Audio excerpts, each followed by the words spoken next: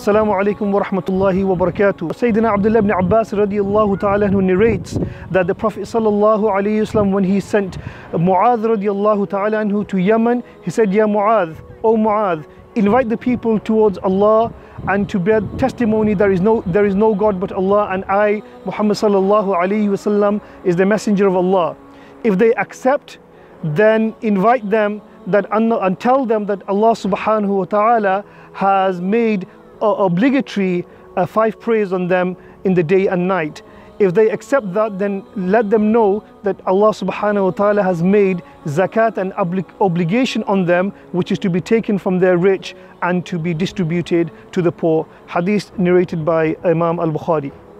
Now this is a very beautiful hadith of the Prophet sallallahu alaihi wasallam, where the Prophet sallallahu alaihi wasallam is sending Sayyidina Mu'adh radiallahu ta'ala anhu to Yemen as a teacher.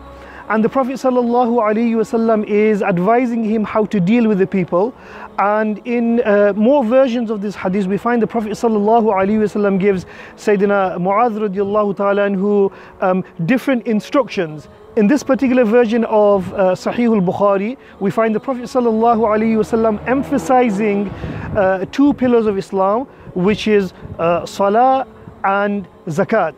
And the reason why the Prophet sallallahu alaihi wasallam in this version is emphasizing Salat and Zakat is because of the vertical relationship and the horizontal relationship. So one's vertical relationship, which is Salah, is with Allah subhanahu wa ta'ala, and how somebody's attitude towards Allah subhanahu wa ta'ala and somebody's relationship to Allah subhanahu wa ta'ala.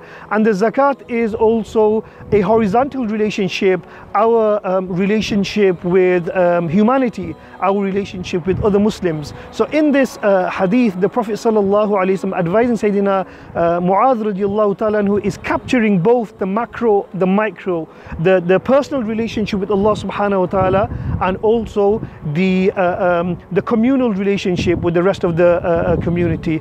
And we should take heed from this hadith, inshallah. May Allah subhanahu wa ta'ala guide me and guide you. Barakallahu. Assalamu alaikum.